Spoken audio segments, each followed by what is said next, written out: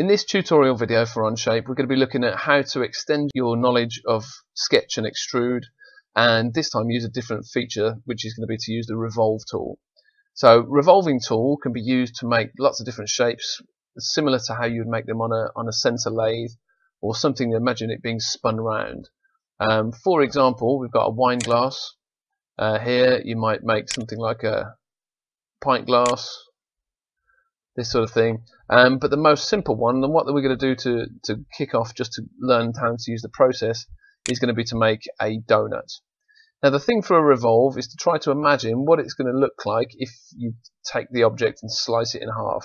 So I've hidden that sketch there. So basically what we've got to do a revolve, this donut consists of two aspects. You've got a circle, which is what the donut would look like if you sliced it in half. You would just see the cross section as being one circle. So you have the circle, and then you have a line, which is the axis, and you revolve the donut, the circle, around the axis. And that's basically how all of these shapes work. You've got basically the sketch of the half of the object, and you either draw a separate axis, like on the donut, a separate line, or if it's for the case of the glass, then you can actually use the straight line. So on the donut, as we saw there, we had the circle and then a separate line for the axis. If you're doing it for a glass, you might have the sketch, and the straight line that makes up half of that sketch there can act as your axis. So first of all, to think about, when you make these shapes, think about what the thing would look like if you sliced it in half. Right, now we're going to get started. So to make a revolve document, we're going to go to the Onshape menu. We're going to make a new document. So go to Create Document and call it Revolve. And we'll make a few different tabs in here, like I've just showed you. The first one is going to be the donut. So we go to Part Studio 1, and to rename it, we right click on the tab and go Rename and call it Donut. Use the American spellings, it's quicker. And then to start drawing our donut, we're going to use the top work plane and draw a circle and an axis. So you click on the top work plane and go to Sketch, and then either right click to view normal to sketch plane, or click on the top so you can view down on it. And then we're going to draw a circle. We don't want it to be attached to anything, so not locked onto any of these other existing entities. So just draw a circle over here. Click to start, click to finish, and then hover over and type in a number. I'm going to make mine 30. We can change that afterwards. Then, as well as the circle, we need to draw an axis. So we use a straight line tool, and you can keep it in normal line mode, or we could put it into construction mode for this, so it doesn't actually show up as a piece of geometry. We're going to draw that straight line in line with this axis down here, and there's our axis. Again, the length of the axis doesn't really matter. If you find that you're drawing extra lines by mistake, you can press Escape to quit the drawing of that line. Okay, so those are the two objects that we need, the circle and the axis. So we can OK that sketch, and now we're going to move from 2D into 3D, so it's a good idea to change the view to trimetric or isometric. And you can see what we've got there, and now we can go into the Features menu and change our sketch from 2D into 3D by revolving it. So hit the Revolve tool, make sure it's set for solid, not surface, make sure that we're adding a new feature, and then it asks us which face do we want to revolve, so we click on the circle. Next thing it's asking us is what is the axis, the revolve axis, to spin it around. Then we go click on the revolve axis and then click on the line that you've created, and you can see there that it's creating this revolve around the axis. You can change the settings of this. You can go into one direction, so it's not spinning all the way around. We could also drag that little arrow there to set the angle of revolution. If we want it to just be 180 degrees, we could type that in. But yeah, for this donut, obviously we want it to be a full all the way around. So we click OK, and that would be ready to put into our portfolio. To do that, obviously we would want to hide these planes. So we can click the eyeball next to the origin, next to the top, next to the front and the right, and that shows our donut a bit more nicely to put into our portfolio. We could also change the color by right clicking and go edit appearance for part 1 and maybe make that more of a sort of donut color. There are other things that you can do in here. For example, you might want to go to the view cube. You can change it to shaded without edges. That looks really nice. And you could even put it into perspective view, so you can kind of actually see it as it gets bigger the closer up you are, and the smaller as it disappears into the distance. So that's quite a nice little trick as well if you want to use that as your print screen to add into your portfolio. I'm going to leave mine with perspective view off and with hidden edges and positioned in trimetric. Okay, now we can make some changes to this very simply just by changing sketch 1. Those are the two entities that we created. If we right click and edit that sketch, the obvious thing to do would be to maybe move the circle closer to the axis. So I clicked on the circle, moved it closer to the axis, and then say OK. And you can see there that that's changed the proportions of my donut quite a bit. There's other ways that we could change it. If we edit that sketch, I could move it further away, and then we get more of a hoop, a ring type shape. And obviously what we could do is also change the size of the circle, which, depending on the scale of all the rest of the stuff, it could end up being noticeably different or whatever. So your sizes are important, the dimensions that you put into it, but really for this exercise it's just about the proportions of the circle compared with the axis, and how close it is to the axis is going to give us our shape. We don't want it to touch the axis. If it actually touches it, it won't work, it won't generate. It has to have at least a little bit of a gap in there. And there's our donut. Okay, so that's that. Now we can move on and look at doing some other objects that get revolved, things like a wine glass or a pint glass. So to do that, we're going to make a new tab. So the plus to insert new element, and then we'll create a new part studio. For this one, we're going to make a glass. So we'll right click, rename it. We'll call it pint glass. Okay, and then on this one, instead of using the top plane, I think we'll use the front one. So click the front plane and sketch on it. And again, we can either hit the front or view normal to sketch plane. And to draw our glass, we're going to start in the center on the axis and draw a straight line horizontally coming out and going up at a slight angle, and then coming in until it meets the axis, and then finally finishing it off until it joins back up with our original line like that. And what we're looking for is a shaded object, a solid shaded object like that. Now we could obviously use the dimension tool to set the specific heights and widths. It's good practice, but you don't have to. I'm just doing it to round up these numbers. So I've added some dimensions to my glass, rounded it up to the nearest millimeter, just to make it a bit neater. Now that I've got that sketch, I can tick OK on sketch 1. And again, we're moving from 2D to 3D, so I'm going to change the view to trimetric. And I've already got an axis built into the shape, so I don't need to draw a new one. So when I now go to Revolve, I'm going to set it as a solid, and new again. The faces to revolve are the sketch that I've just drawn, and then the axis, I need to click Revolve Axis and then tell it that it's that line there.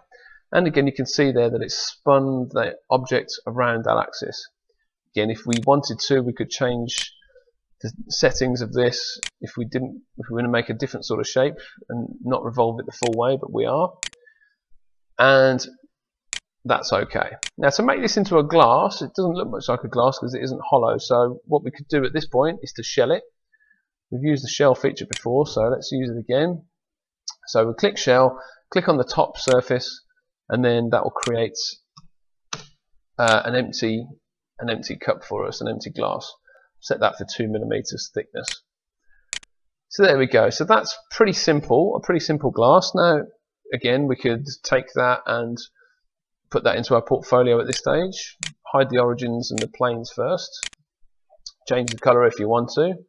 Right click, edit appearance, maybe make that green. Because it's a glass, we could drag the transparency down. And there we go, and that's ready to go into our work. Obviously we've got settings we can play around with over here. What I'd quite like to have a go at, that's a nice sort of tumbler. It's not really much of a pint glass, so we can make some pretty quick changes to that. We've got two things. We've got the Sketch 1, Revolve 1 and Shell 1. If we go into Sketch 1 and edit that by right clicking, and let's just put that into normal to sketch plane so I can see what I'm doing.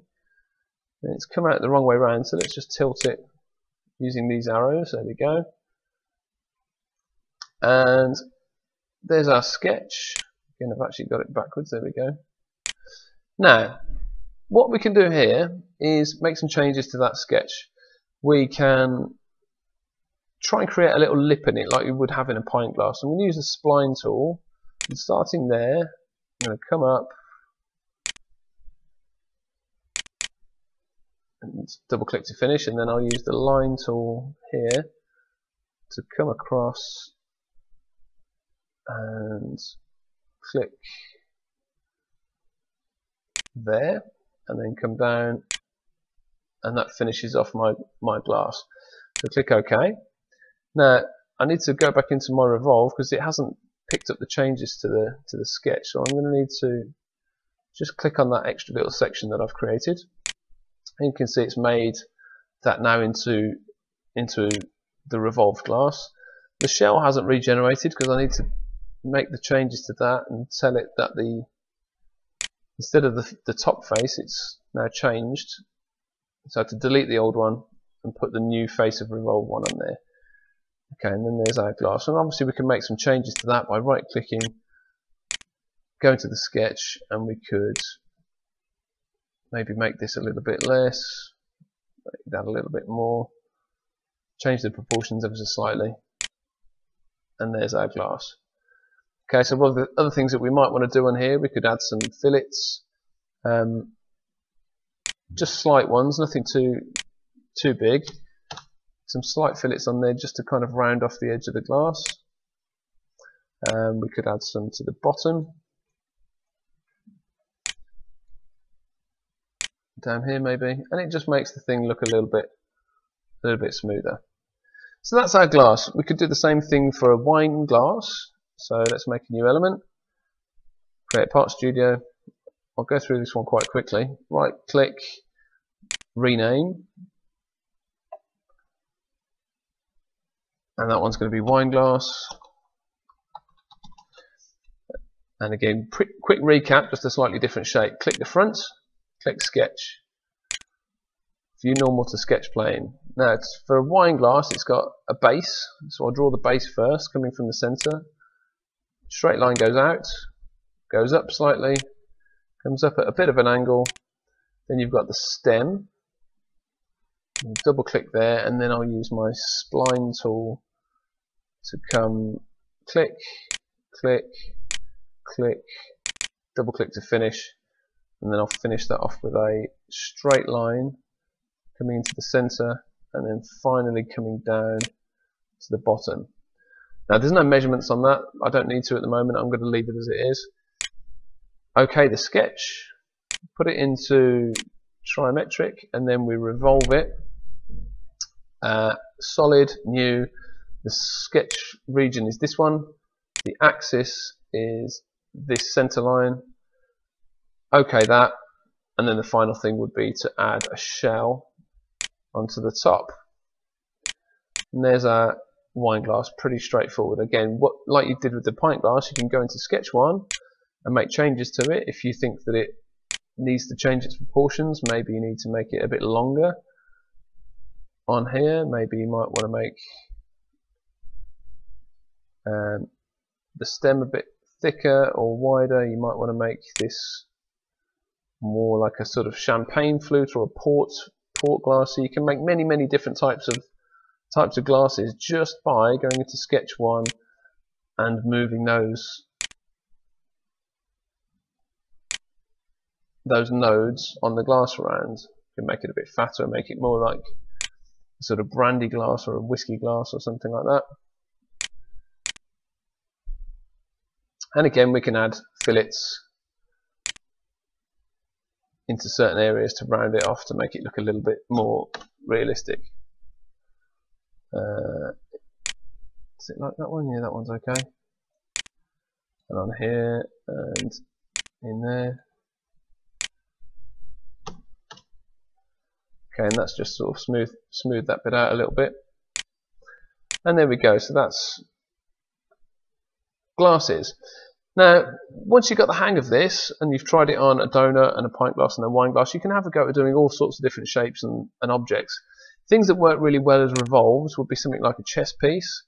Alright, you can take a Google images of some chess pieces, and pretty much all of these would have, in the olden days, have been made, or even nowadays, would be made on a lathe using this process.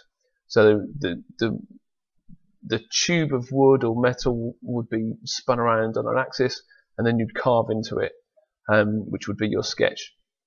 The good thing with chess pieces is that you can start with one basic shape, like a pawn, draw all the bits at the bottom, and then head.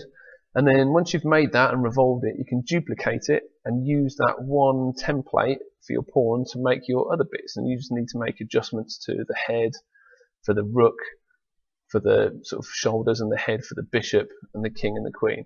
The knight is quite tricky. You need to use a different technique to do the knight, but most of the other pieces you can use revolve for. You can use the revolve for the bottom part of it, but when you come to do the horse's head, that would need to be a different process, because it's not the same all the way around. Other things that you can revolve would be things like a baseball bat, for example, an egg maybe.